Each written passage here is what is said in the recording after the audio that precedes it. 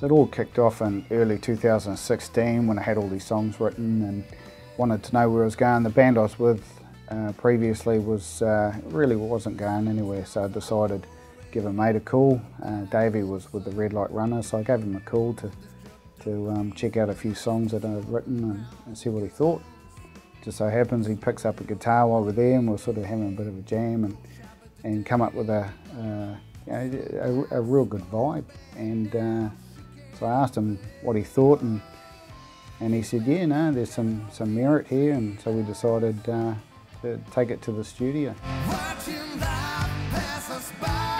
Rob had heard my latest recording at the time and asked me to come to his place to check out these songs. He's got these 10 songs, wants to do a record. Are you interested in coming and have a listen? And I went over and had a listen. And he played The Stranger, was this country type song, and I'm obviously a rock guy. And I just put this to this quite simple chord progression. And yeah, it sort of started from there, and then I sort of tried to slide rock pretty much into everything. So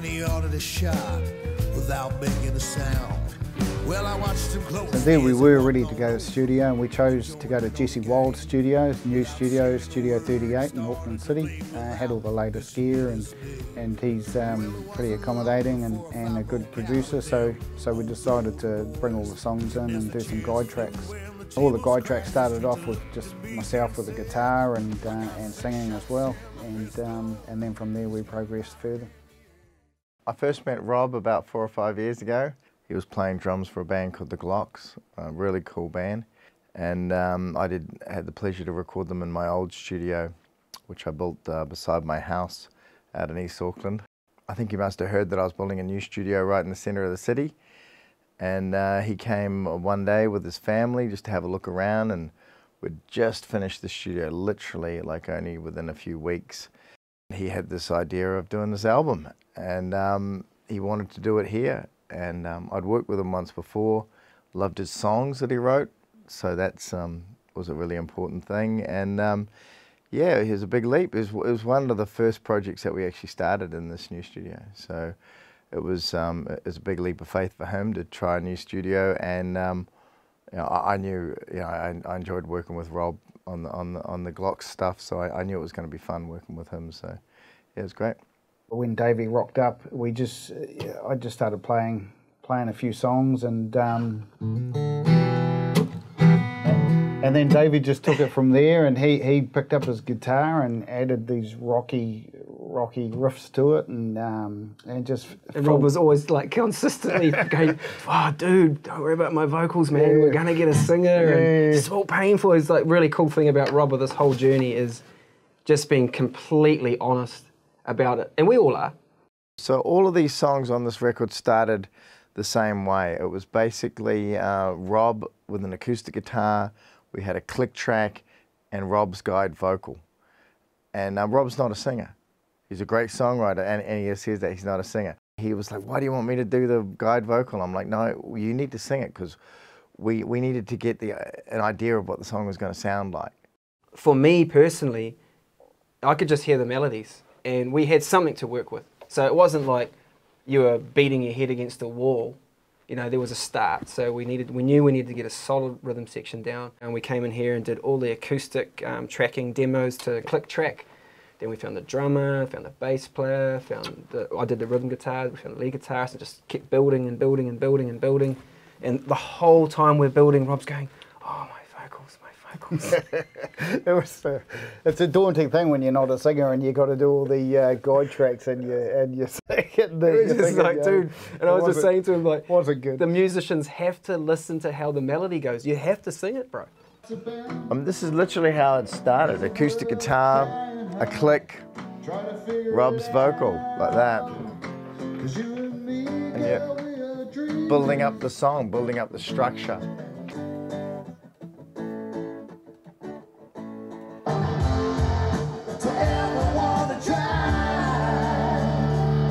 And that's what it sounds like now, you know, so we go. Yes, there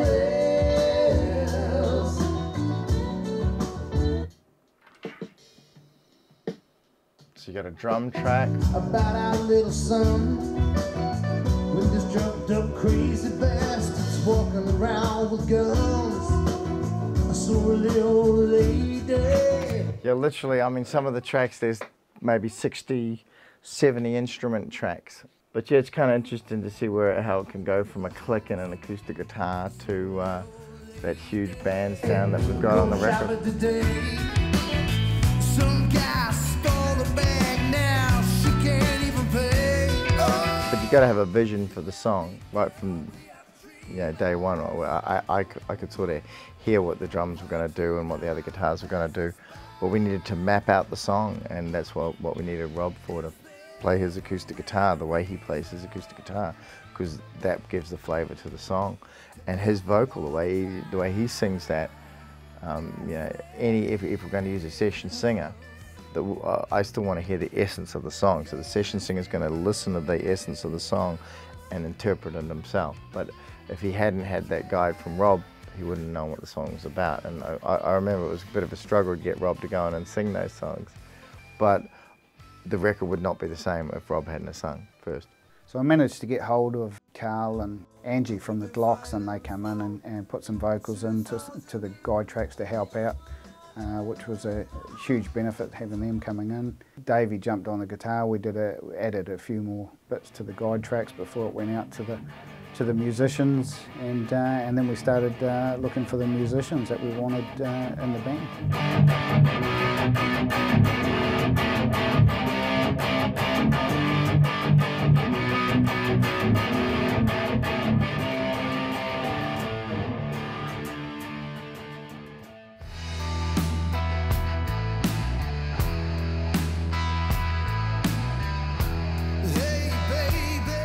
Guide tracks were done, we needed to find some musicians, and we needed a drummer. And who better than Sophie? He happened to be a friend of a friend, and I gave my friend a call and said, hey, is there any chance you can get Sophie to catch up with us? To have a listen to the guide tracks at least, and then see if he was interested in coming in and do some drumming for us. And Sophie agreed. He took the tracks away.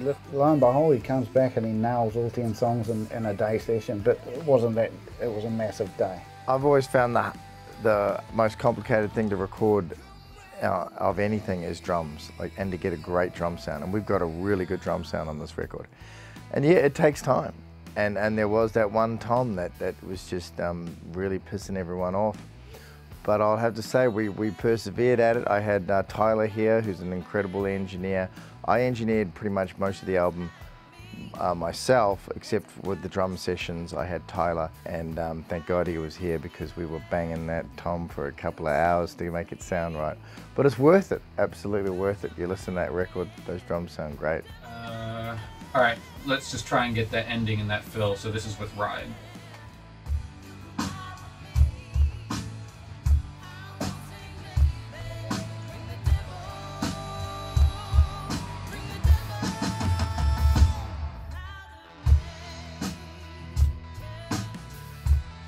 It was a massive day. It was probably like 14, 16 hours or something. 16 hours, but we lost about an hour at the beginning. We had it was a strange... A gremlin in the floor tom. Gremlin in the floor tom. Just couldn't get rid of it. Like just before we were ready to press the big red button, a bouncy ball decided to land in the freaking floor tom, and it took us over an hour to put tape here and tweak it here, and oh my God. So I'd found my drummer, and then which was amazing. And then we needed a solid bass player, someone that was going to bring some good bassy licks and be able to, be able to listen to my voice for a while. Another 12 hours. But so Davey had Carl win. He just brings quality. And that's another thing I'd have to say about all the musicians. Like, there's good quality instrumentation, good quality gear, good sounds were recorded. And Carl, again, very much like that. And I mean, he's a fiend. So we had the bass, we had the drums down, then we had to complete the rhythm section with the right sound. And the key for us was getting the right rocky sound to all the songs, because a lot of the songs they're not all rock. So there's some ballads, there's some country songs, there's a pop song. I was finding a flavour that would mix all throughout the songs and bring the record together. Otherwise, it's just like a big mishmash. So Davey brought it with with the rhythm, you know, and the rhythm that we did with acoustic and guitar brought those sounds together and connected the dots, basically. Yeah, it was really the first time I'd worked on anything that was consistently acoustic, but then consistently electric at the same time. So I went home and practiced all my parts and brought a bit more meat to the sandwich. So I was playing big chords through a full valve Mesa Boogie amp, and like we played, it was pretty loud. Putting these massive drop D chords over a classic E standard tuning, it just sounded huge. And all of a sudden the whole sound had gone from this to this, had this massive width to it, I thought. And just continued down that road, and it just kept working, and it just bits of flavour that were added to each song. You know, like I remember the outro and Home, the rhythm where we had the lead guitar goes for like 3.5 minutes. It's just full on, and old John's just on a he's just in his own little world. But then we actually cut the lead. The rhythm was so good at the end. Remember we took your rhythm, and we actually cut the lead, and the rhythm becomes the lead.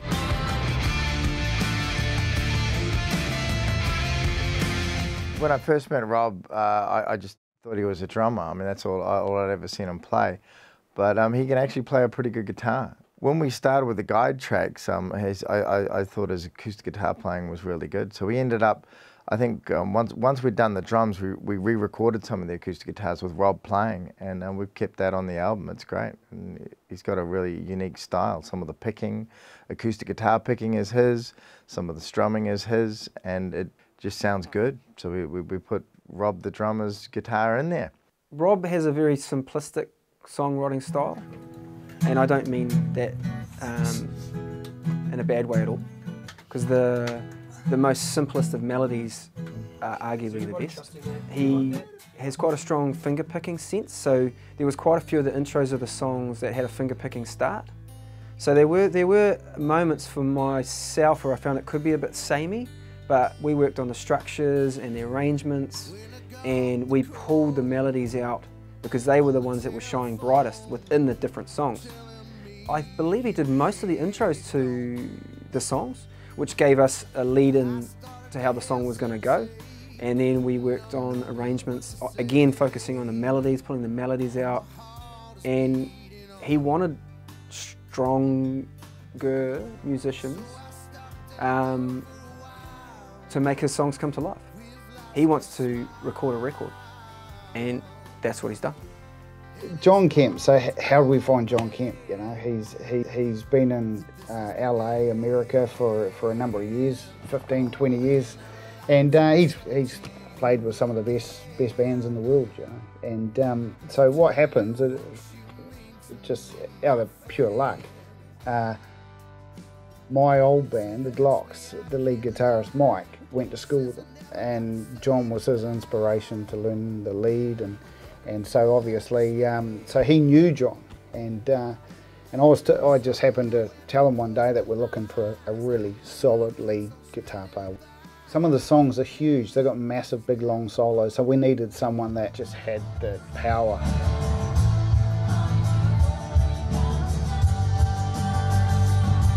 I think the first thing that happens when you're listening to songs for the first time is if you're front brainy, kind of like I am as a musician, you're immediately really starting to hear sort of what you might do or how you'd embellish it, you know, like if you're gonna use a certain kind of amp tone or how you can enhance it with a certain part or something like that, you know. With Dreamers, I think it was Dreamers, they wanted a sort of more of a Dire Straits type lead guitar sound. So Johnny just plays Dire Straits type sound. Yeah!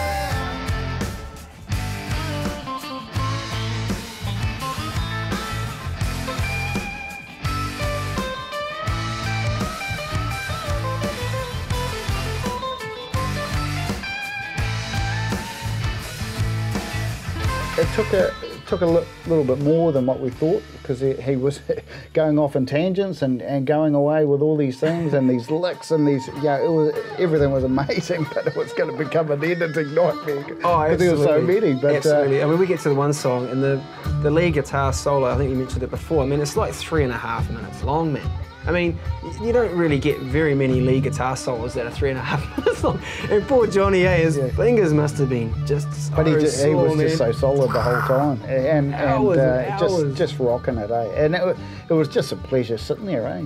Oh, absolutely. Absolute pleasure sitting there watching him just do his thing. And we're getting towards the end, you know, and it's like, okay, I really want to bring the Hendrix now, or whatever the. And he's just like, oh, like this. Yeah. He's banged out all these things.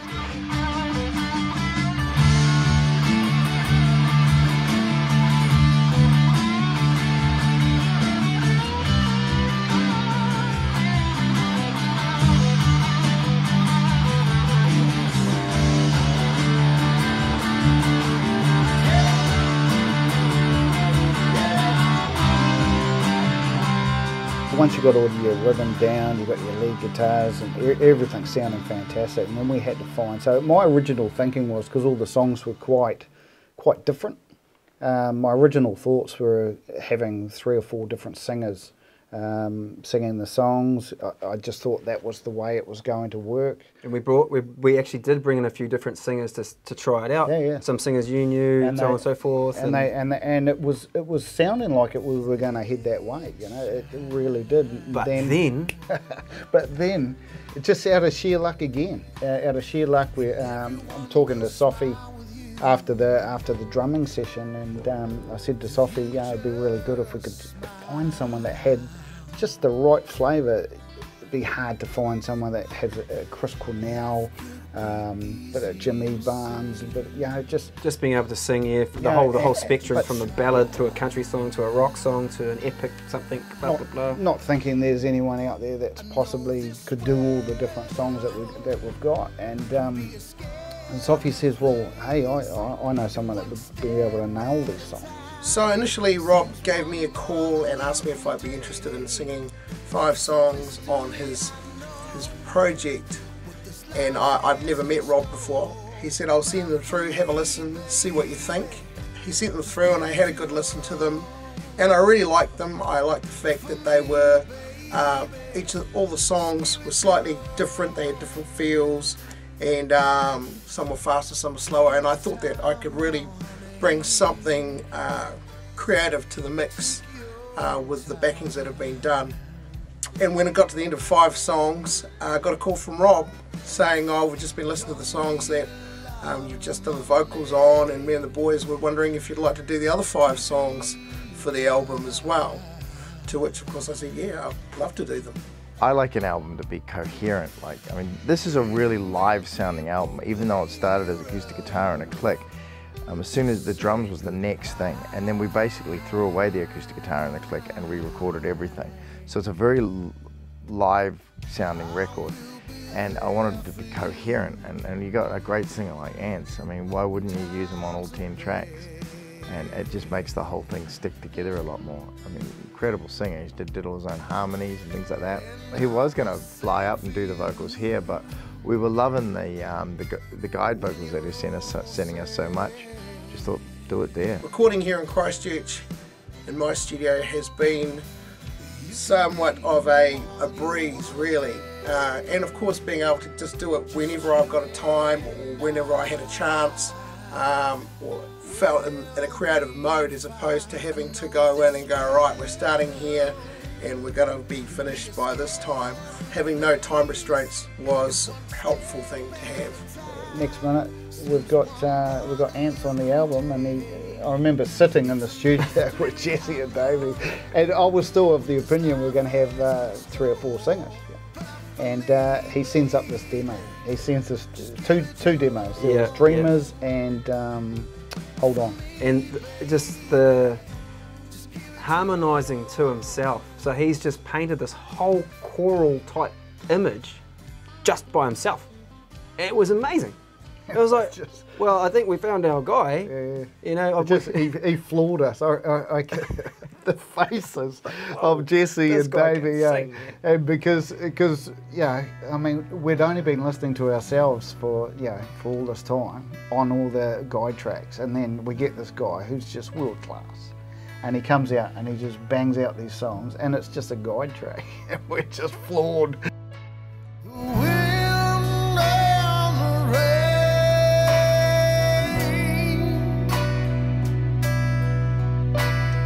Hits me like a hurricane.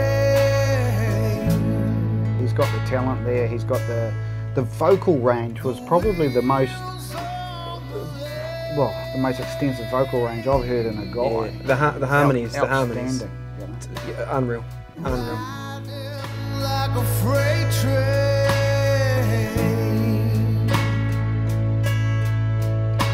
The wings are the same.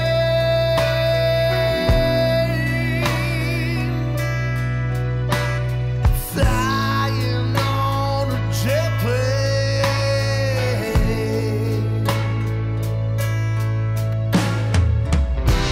So hold on,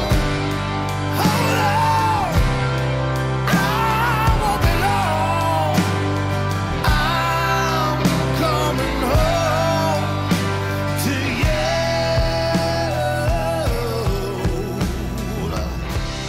So hold on.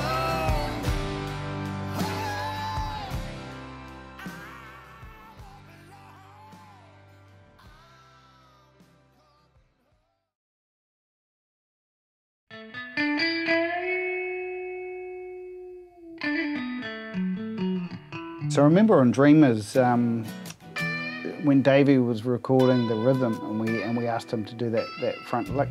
We were always going to get Jono. The Dire do it. Straitsy kind of Yeah. And we did that, and I said to Davey, do that.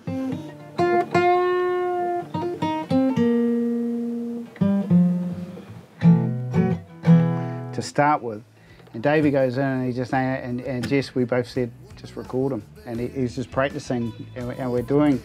I'm ready now. And he's like, yeah, I'm ready. And we're like, nah, dude, we just recorded it. I've learned too many times when people are doing a sound check and practicing, it's usually the best stuff happens, and as soon as they say I'm ready to record, they get red light fever, and then they can never remember the lick again. So that's why that's one of the reasons I pressed record while he was rehearsing, and we just lined it up, and it was perfect.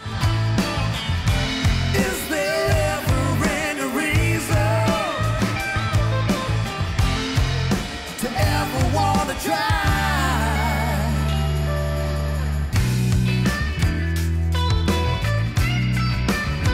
Yes, there is. Sometimes I worry about our little son. We just jumped up crazy bastards walking around with guns.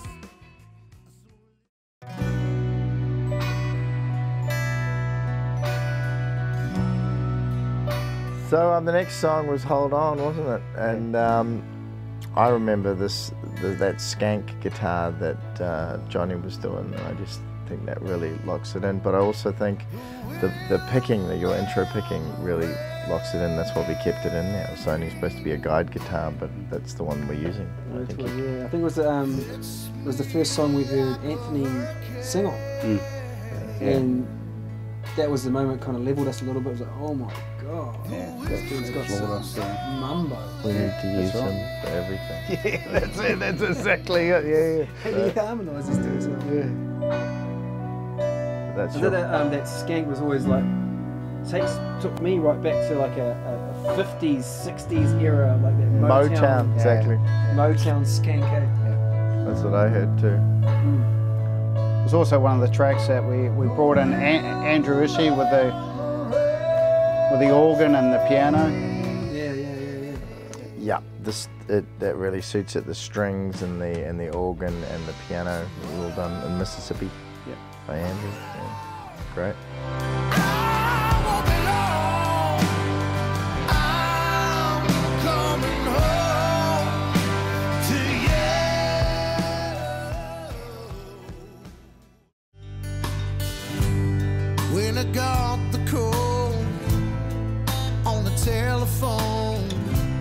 telling me you had gone. I started to hesitate, not knowing what to say. I think I like about this song the most is when that Counting Crows style guitar comes in about here. It goes, and that just lifts the whole song. It just has that nice flow, nice ring to it. We brought the ukulele in just to give it that distinctive It's little pretty distinctive. ring. It's up quite loud in the mix. It's right through the whole song. But it just gives it that little flavour, eh? That it makes you sort of think, what is it?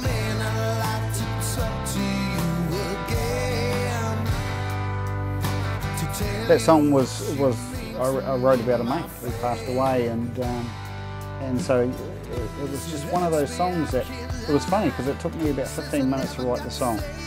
I got the phone call from a mate that another mate had died. I was sitting there right next to my guitar. I picked up my guitar, wrote the song within 15, 20 minutes, and that was the song. And that was it. Hey, this was never part of the plan. Oh man, I'd like to talk to you again, to tell you what you mean to me, my friend.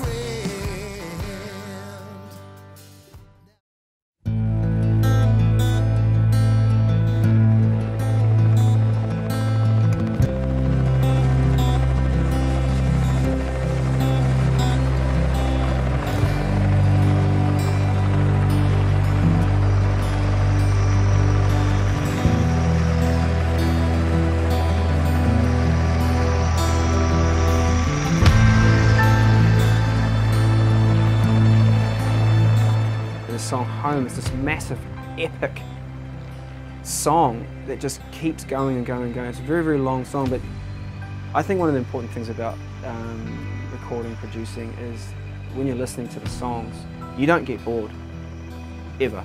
As soon as you get bored, then there's something wrong, there's not right or something. And this song, Home, I think, don't quote me on this, I think it's 6 or 7 minutes long and then they get bored. Working our fingers to the bone. It was a song that, when I originally wrote, was for the Glocks, and we played it a number of times. We had some really good responses with it, but it never really had the essence of what the song was about. I think we've nailed where it's come to now. It's kind of like a rock opera. I see it as a big, and it builds up from this finger picking to the. It doesn't get boring at all, right? Yeah. That's one of the things I really like about the song. It's like Tells 7 a story. plus minutes long, and even from that first note on the keyboard, it just, you know, it gives me goosebumps. It's Piano. awesome. Yeah. It's beautiful. There's some beautiful piano in there. He's an incredible player. But everything about that song with the sound effects and the, you know, the helicopter and the going around the stereo spectrum, I love it. A place called home. The innocent they pray, while the guilty will play. The one thing I remember most was we started with Sophie, and we were in there with it, and we had the issues with the drums at the start. But I'll never forget, like he's trying to get the sound, and we just weren't getting what we needed. And I went in there and I said, look, mate, we need it to sound like bombs. There has to be bombs. That's what the song's about. It's got to be bombs. And that was all I had to say. I showed him a couple of little things on the drums, and he just went and he just Those nailed toms it. of the bombs dropping. And he just nailed it. And from there, it then become what it is now. And then obviously everyone just added their little bits. But what about the kids? Davey, you know, conducting the kids. Conducting with 18 kids. Yeah, 18. That was epic. Yeah. And my nieces and nephew were part of it, which was really cool. Bev and Carter and Edison. And that was really cool to share that with them because they never seen anything like this, you know. So that was pretty rad, and they all got it. I was interested how we had it playing back through the monitor, remember? And then I was worried that it was going to spill through the mic, and standing there with these 18 kids and all their mums and dads, like I just had to block them out like they weren't even there, and I'm waving my arms around and stomping my feet.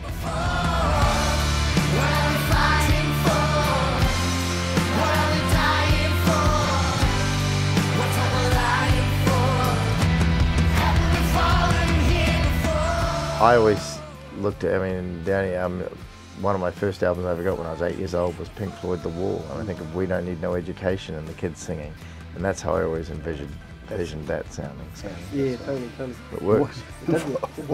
What about Carl? You can't go past Carl. What about so Carl Hogan from the Glocks, who was our old lead singer. Now he knows the song like the back of his hand because he'd sung it for many years, and he rocks up and like we're doing the guides, and we said, Carl, you know, you just get into it, mate, like you normally do, and for Carl, shirt comes off.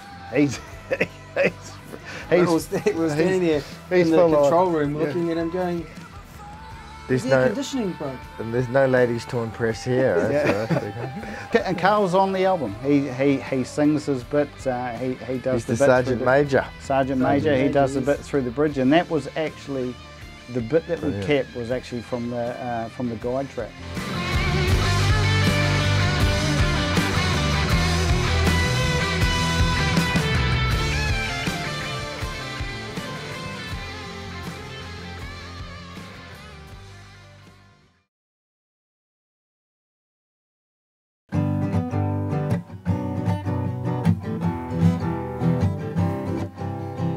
Honey.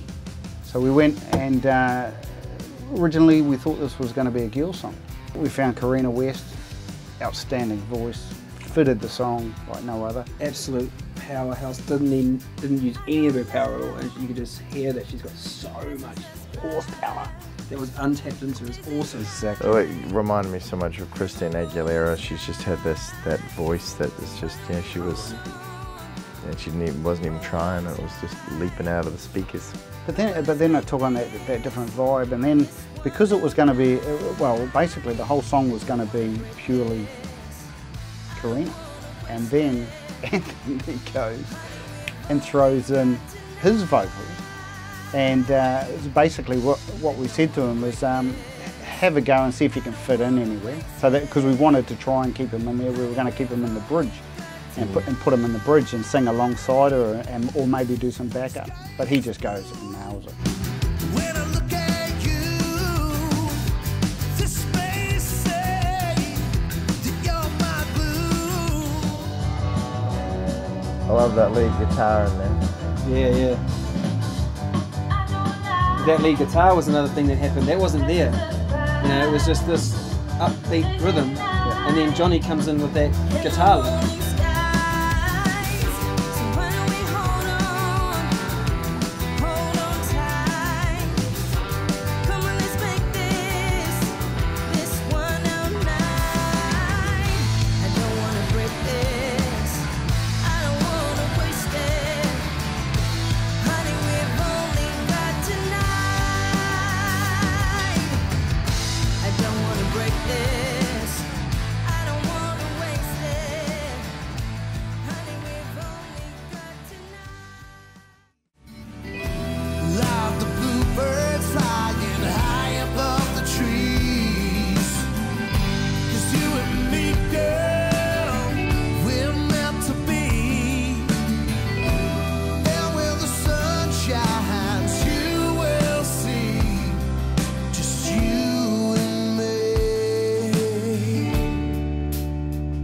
I wrote it for Stacey for her 30th birthday, yeah. It's a love song, kind of got a country The feel. funniest thing is I actually sung it to her in front of people for her 30th birthday. It takes I'm not guts. a singer, I can't sing. I can play the guitar okay, but but I wrote it and I sang it, and everyone liked it. And She would have been taken. and ended up, I got it recorded in Nashville not long after that, and the song did quite well. But it's a different flavour now. We've added so much more dynamics. Well, it's the first song, and when I heard it, I just thought, no, Andrew Ishii's keys on this is just going to be incredible. So that's when the first time I mentioned him to you and played you some other stuff, and that really feature in that song, and it's just beautiful. It was like real simplistic stuff too. It's not like overbearing in any way. And then managed to slide a bit of the old rock guitar there, just to bring it home. The keys are just tasty, It's a tasty key. There goes Anne. Just admit, it's it still amazes me like where all these songs started. So what they sound like now is just awesome.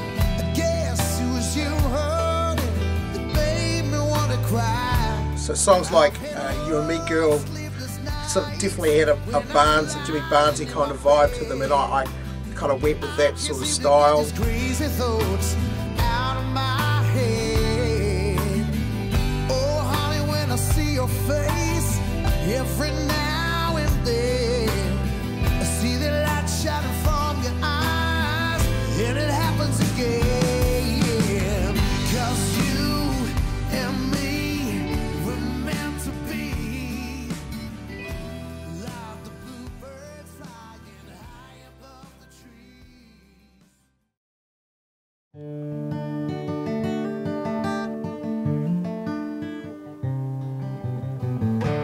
Pretty much like all the songs on the album, it started with Rob's acoustic guitar, and he had a really nice riff there, and you know, we just built it up from there.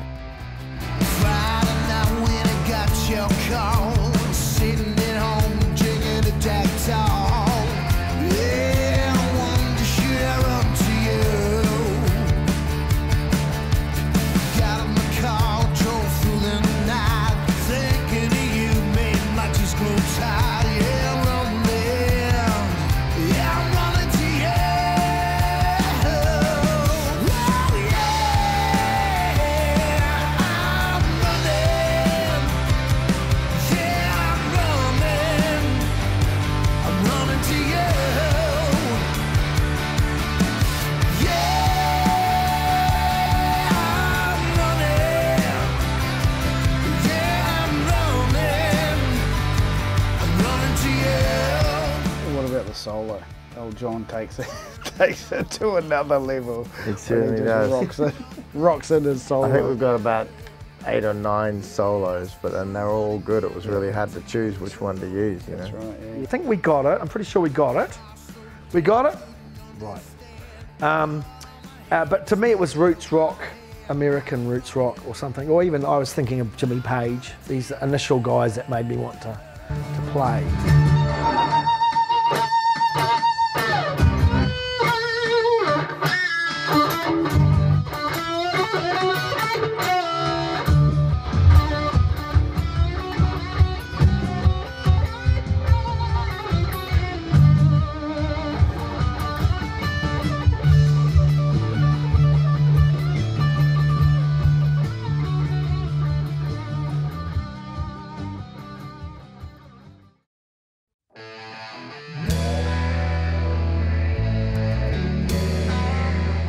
To ride with me, so what happened was 2 mates of mine around similar times bought Harleys, and it was pretty cool, and I was in sort of in the phase of writing songs at that time, and I thought, hey, I want to write a song about these guys riding their bikes.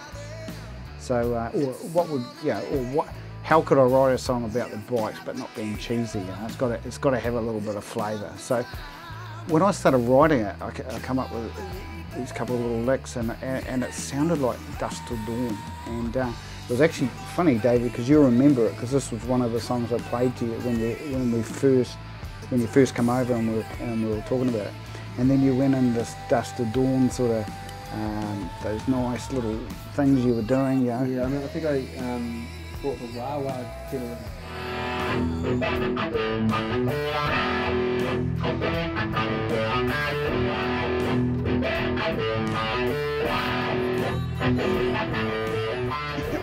and we're just going away on these little tangents, and then I remember when John comes in and we said Dusk Till Dawn, well, you just mention anything to John and he just takes it to where it's got to go. And you've got to admit, the cool thing about Johnny, like any particular style that we asked on the spot in the room, he could just do it. Yep, and there's so many different styles on this record, so it was great to see him in all those different lights. You know, there's just so many, there's kind of punk, there's blues, there's rock, there's country. It's all there. See, with an eclectic project, often the thread of the singer will really, if they sing a certain way, it'll give it that thread. I think the way that Rob writes his songs will definitely be the thread on this project? I really like the fact that they all had their own character. There wasn't that similarity, like the same song sort of being regurgitated throughout the 10 tracks. Painting this picture, creating this story about, you know, like the devil or the beast, or, you know, like something sort of mystic and evil, but sort of kind of, what would you say, alluring as well. Alluring, yeah. No, good word. He was expecting that. And then, but yeah, and Karina again. Karina and Ants just nailed it with the vocals, and they just work so good together. They just sound so good. Yeah, well, when you got a voice as powerful as Ants, you needed a female voice just as powerful. I mean, so they would work great together. Absolutely. Take your time now, honey. I remember from the start of you playing this song, and I would pick up a harmonica and start jamming, and you wanted me to do some harp, and I'm like, man, just a few days ago we had Midge Marsden on our TV show. I'm saying, if there's going to be a harp on there, we might as well get Midge to do it. So it's always a bit of a test. It's always like, oh, I hope I can do this okay. You know, I'm so used to doing my own stuff, see, it's quite simple. No one's going to question what I'm doing and say, don't play that, don't play that, play this. So you get to, once you get to the studio, then it's real. You hear the backing track, you hear the guide vocal, or whatever you're being played, and you listen to it, and having listened to it on the rough track, now you're hearing a track that's almost finished, but now you have to put the colour in, and that's what I'm here for, to put the colour in. So being sympathetic to the vocal is the first thing, and I thought the vocal was really good. The song was really strong, and quite different, had little pieces in it, and I thought, oh, I know what I think I could do there. So they were very open to playing anything. You know, Jesse said in the rock, you just play what you feel, you know. So you follow the melody and don't get in. The secret is don't get in front of the vocal. Don't override it. Don't override anything you think is going to be in the last one. Don't play over top of the guitar player. So less is more. So come back and find the holes where you think you can put a nice little sweetener in there. That's basically what it's putting little sweeteners in around the vocal, but not interfering with it. So that's kind of exactly how I play if I'm doing it for someone else, and hopefully, you know. And with technology now, it's fantastic. So I did one take, then maybe 2 takes, and they both said, yeah, there's some really sweet stuff in there, really nice little touches. And then maybe make a few suggestions. How about putting da-da-da-da, put that in there? And that's what you want. You want guidance, you know. It's not all up to me just to ad-lib the whole damn thing. And so that's the process, and I quite enjoyed it. So, and then of course, now that I've heard the final product, I'm thinking, damn, I could have done that better. Damn, I wish I'd put, why didn't I put that there? Why? You know, and I ring up and say, do you think I could come and do it again? You know.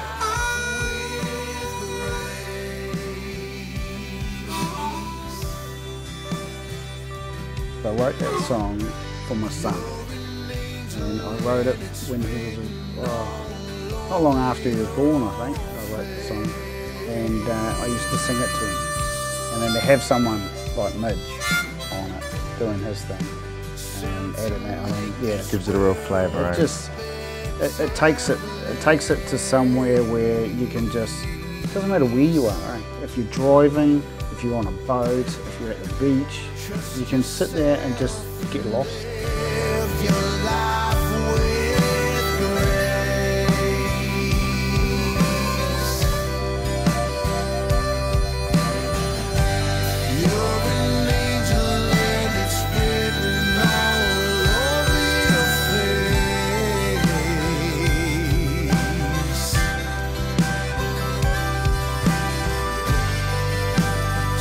To make this world a better place.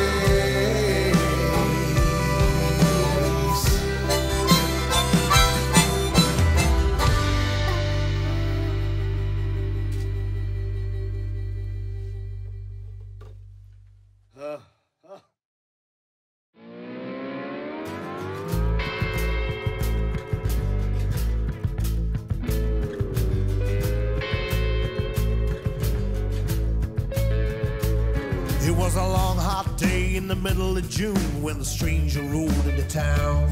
He went straight to the saloon. I remember the simple, the simplicity of adding a shaker, and tambourine, just all these simple instruments that like really brought the songs out. The standout kind of crazy out of the box one was the Stranger, which it's this fantastic song, country song, which is the kind of the red herring in the lot. But I think it's just such a cool song, and I was kind of channeling some Waylon Jennings or something. It doesn't even sound like me, to be honest. I don't know where it came from, but it's there, and I think it's a fantastic song. I sort of was envisioning all these dancing girls in the bar, and that's why I needed that sort of dresses and the corsets, and they're all coming off. That's why I needed the female backing vocals. So I said to Jesse, I said, hey, we need a female. We'd obviously already had Karina West on the album. And Jesse says, I know exactly who you need. She's great at harmonies, and that it sounds like 5 or 6 different girls there. She just does so many amazing harmonies, so quick. She's like Caroline, and so she's from Switzerland, and she just nailed it. And then she does that Swiss little bit pop star. Yeah, and does that little bit of improv at the end, and just makes it come alive. The song was actually written about Billy the Kid's father, who rolls into this town, and he's a gunslinger, and he rolls into this town. They're having this problem with the Dalton brothers. The Dalton brothers are running the town, and the whole town are sick of him. And this guy, Billy the Kid's father, rolls in. No one knows who he is. He walks into the saloon, has an issue with the Dalton brothers, goes out, shoots all 6 of them, and then rides out of town. No one still knows who he is. When the song finishes, you understand what's happened and everything, and you can understand, because she is basically the life of the party. She's starting the party at the end of the song. Hey, they've been putting up with these Dalton brothers all these years, and all of a sudden they're free of the Dalton brothers, and she's the party. She's starting the party.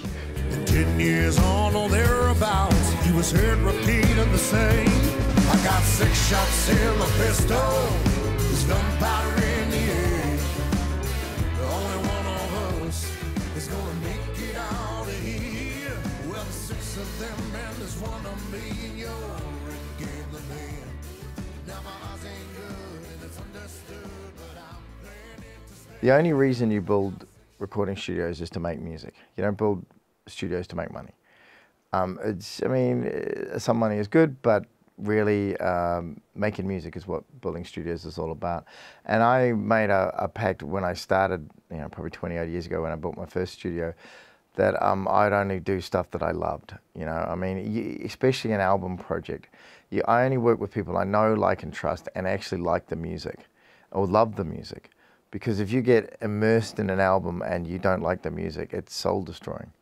So we had a lot of fun on this record, and it starts with great songs and great musicians. Rob's a great organizer of people and got some really amazing people in. There's definitely an Americana thread, and from what I've heard from people that listened back to me to the record already and gave me the report back on it, said there is a strong Americana thread, and I think that's a cool thing. That's cool, It's obviously got his Kiwiisms in there, and the Americans will pick that up probably, which isn't a bad thing, because anything, again, that we get wrong in a Kiwi way, they see as slightly original. This album's been a labour of love, time and dedication.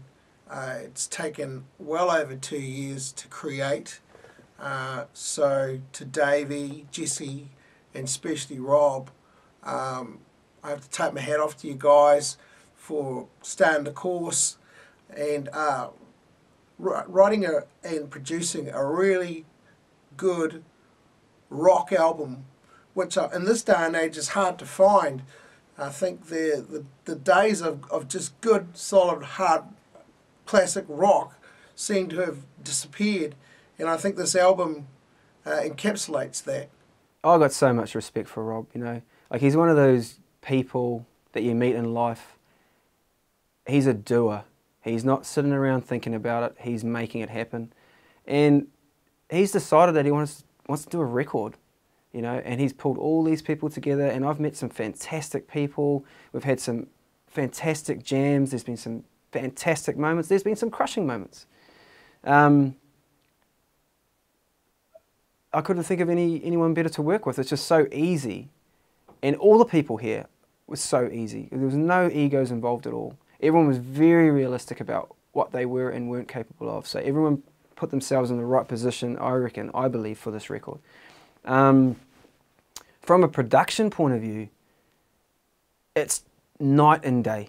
It really is. From where this project started, listening to a few chords in Rob's kitchen, him on an acoustic guitar, to where it is now, it's just absolute polar opposite of where it started. And it's cool to be a part of that. It's really cool to be a part of it. Well, I'd only met Rob on the day of the studio, and because Jesse was a bit scant on detail, just saying that Rob Vazey's doing an album, could you come and play? Yeah, sure, I'd come and play a track on, that'd be great. But it wasn't till, you know, it's unfolded to me that Rob isn't really playing much on it. It's his album, his songs that come from his head, and he's brought around a team of people that he's gathered around him to interpret the ideas in his head onto this album. So it's quite an unusual situation like that. Generally the main man is the man that's leading the charge, singing all the songs, but I quite like the idea that he's got cooperation and input from other musicians who all bring something to the table. So it's a very unusual situation how he's gone from there to the finished product, you know. But I wish him all the best. I think it's a great idea, and in fact, there's probably people out there that do that sort of thing, but they auto-tune. And Rob doesn't auto-tune, you know. But so that's cool. But you know, I think that it's worked really, really well from the little bits and pieces you played me today. Fantastic. It's really, really good. When we started this album, we had no idea. We had no idea who the musicians were going to be. We had no idea what the sounds were going to be. We just jumped in the studio and started recording. As we carried on through, we started bringing different people that contributed in different ways. Some people brought some happy vibes, some people brought some soul, some people brought... It was an amazing journey that brought all these different sounds and all these different people from around the globe. And I feel the Vazey Collective name speaks for what's happened. We've put the word out, we've brought all these people in that had no idea when we started in the recording studio. They had no idea they were going to be part of this journey. And now we've created something that I feel is special. I think will touch people in some way or another. The songs tell stories. Some of the songs tell stories that really happen. And I think people will, when they listen to the music, I'm sure people will understand what the songs are about. And they may reflect on them and it may touch them in a way that makes it special for them. And that's, as a musician and as a songwriter, that's what music's about. It's not about what it was written about, but it's whether the journey will take them somewhere that is special for them. And all these musicians that have been on the album and everyone that's contributed to this album, I can only, I can't thank them enough for taking my music to where it's become. It's been a hell of a journey.